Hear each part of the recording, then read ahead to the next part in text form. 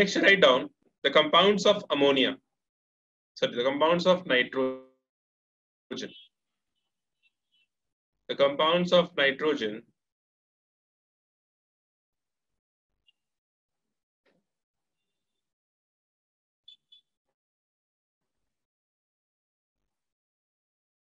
the first compound is ammonia, NH3.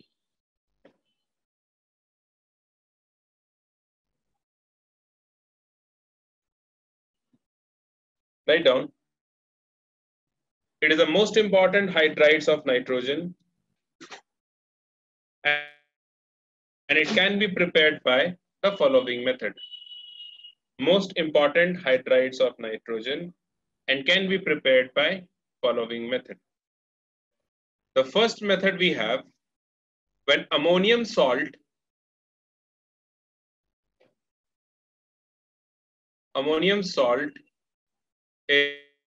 is heated with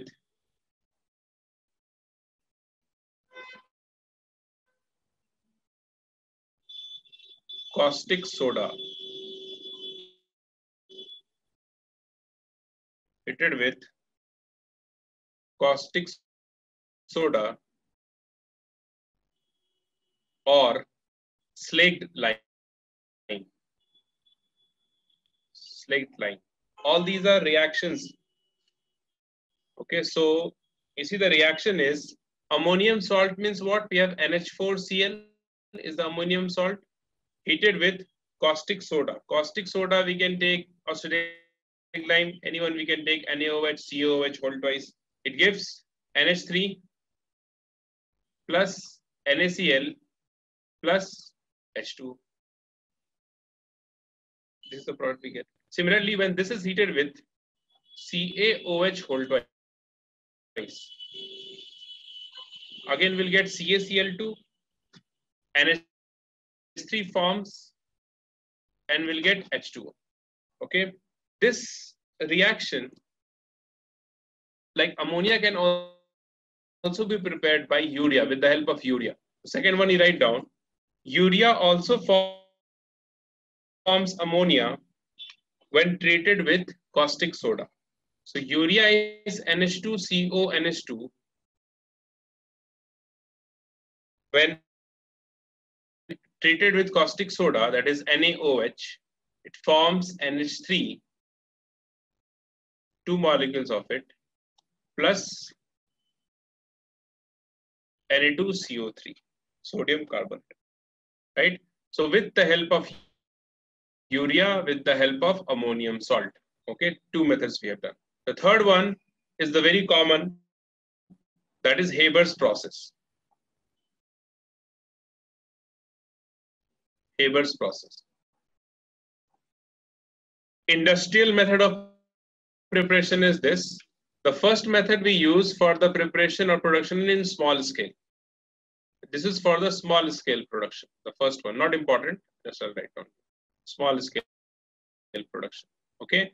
Haber's process is used for industry. It is the industrial method actually. And in this process, the nitrogen is obtained by the reaction of N2 with H2. It is a reversible reaction in presence of iron as a catalyst. Okay, around 500 degrees Celsius forms 2 molecules of NH3. This reaction is an exothermic reaction. Delta H is less than 0 for this reaction. Okay. Property write down, it is a colorless gas, lighter than air.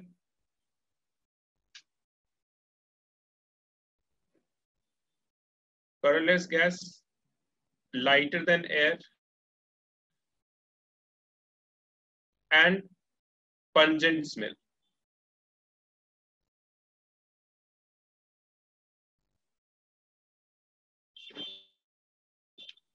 It is highly soluble in water. And why so? Hydrogen bonding. Highly soluble in water since it can form hydrogen bonding. Okay. The boiling point and melting point of ammonia, right on the next line.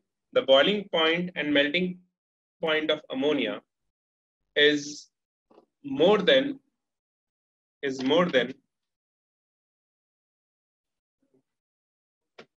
to the other hydrides belongs to the same group. Other hydrides belong to the same group. The reason is again same, hydrogen bonding. It also behaves as a Lewis acid, right? Lone pair present, so behaves as a Lewis acid.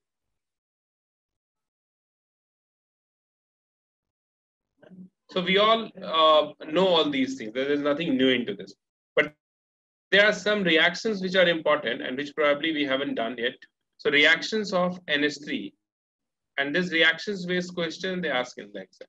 Like for example, suppose if I am taking excess of NH3 and it reacts with chlorine, Cl2.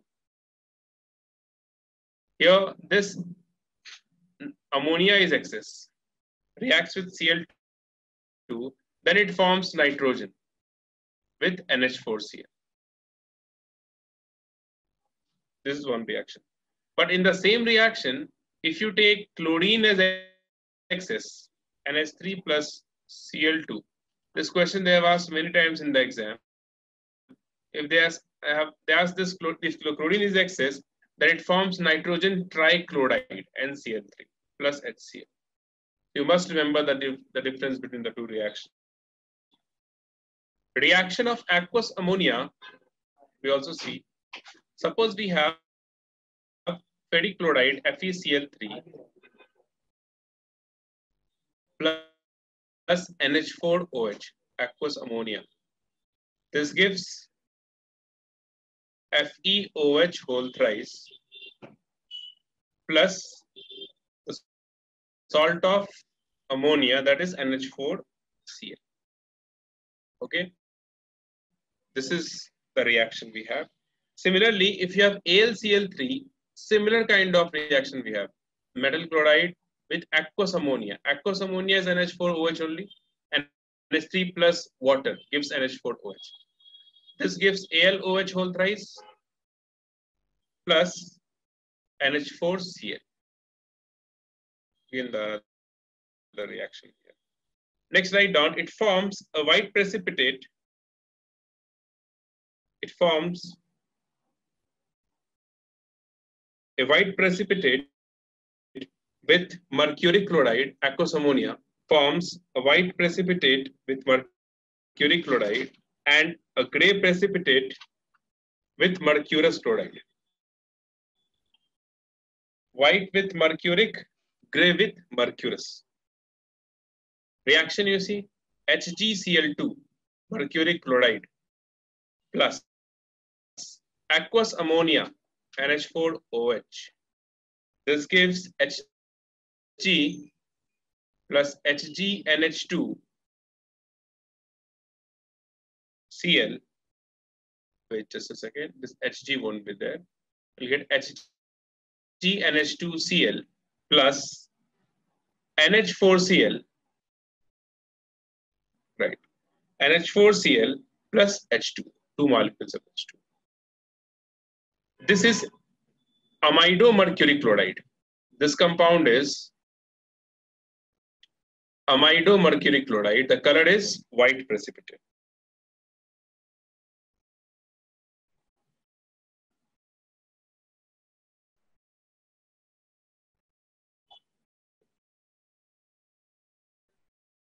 Okay. But when you take mercurous chloride, that is Hg2Cl2 plus NH4OH, this gives you a mixture of mercury and amido mercury chloride, NH2Cl plus NH4Cl plus 2H2O. So this mixture, it gives gray precipitate.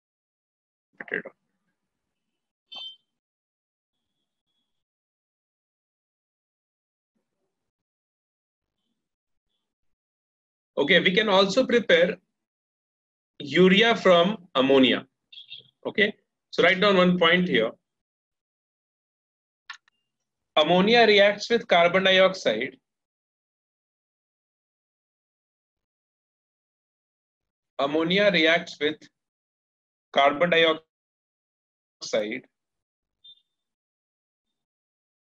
and forms ammonium carbamate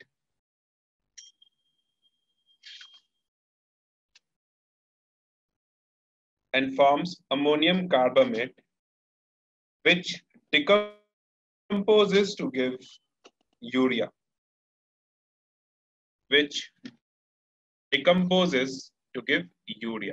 So two molecules of NH3 reacts with CO2.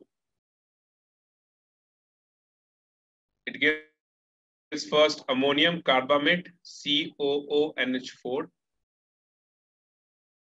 and this H2O molecules comes out and it converts into NH2CO, NH2, that is urea. This compound is ammonium carbamate.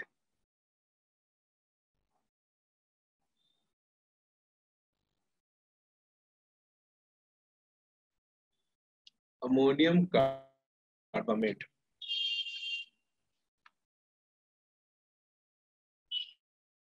Okay, so ammonia we have discussed, reaction also we have seen. Then we'll see the next thing here, that is oxides of nitrogen.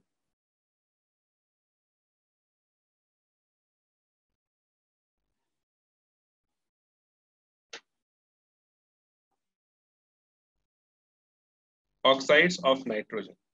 Nitrogen, like we know, it forms a number of oxides. Okay, so first one we are going to discuss here is dinitrogen oxides.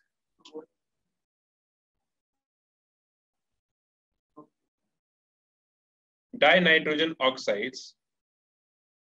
We also call it as nitrous oxide.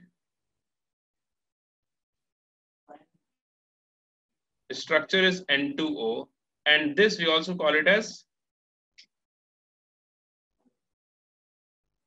laughing gas. What is the oxidation number of nitrogen here?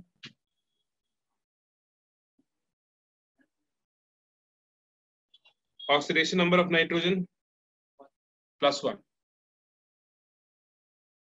Okay, -2 +1 +2. Okay, it is prepared by heating ammonium nitrate. Okay, so NH4NO3. If you heat this, you'll get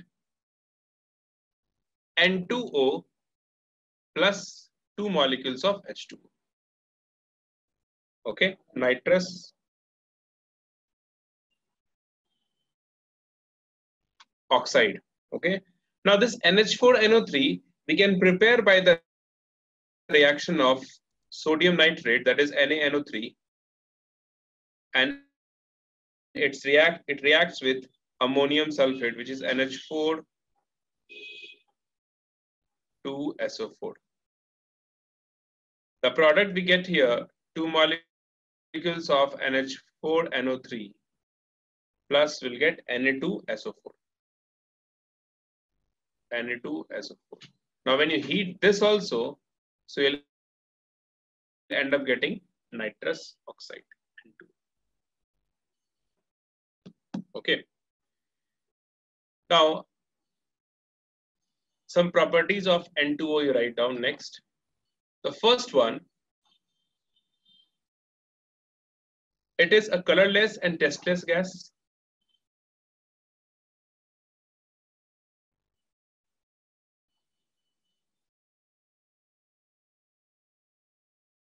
Colorless and tasteless.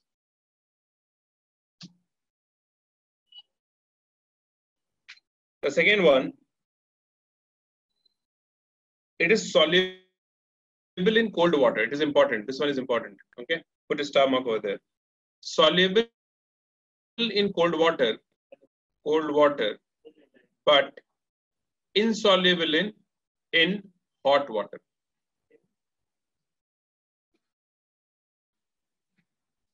Insoluble in hot water. Third one, it gets contaminated with, it gets, not the third one, in the same line you write down next.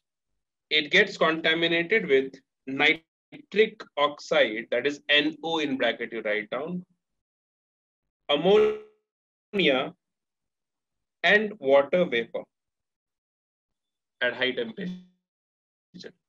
It gets contaminated with nitric oxide, ammonia, and water vapor. So we'll have a layer of nitric oxide, that's why it does not react. Okay, so next line in this we write down, to remove nitric oxide, we use ferrous sulfate solution.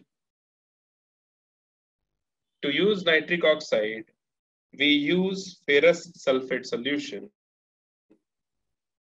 And to remove ammonia and water vapor, we use concentrated H2SO4. They have asked this question. Both information is important. To remove ammonia and water vapor, we use concentrated H2SO4. Okay. Now the last thing in this, what is the structure of N2O? What is the structure of N2O? N2O structure you can draw. Lewis dot structure. Okay. And it is, when you draw the structure, you'll get N double bond N, double bond O. Where here we have the positive charge on nitrogen, and here we have the negative charge with 2 lone pair on this nitrogen, and oxygen has 2 lone pair on it. And its resonating structure, if you draw, this comes over here, so we'll get N triple bond N, single bond O. Oxygen we have 3 lone pair negative charge, and this will have the positive charge. So this is the resonating structure.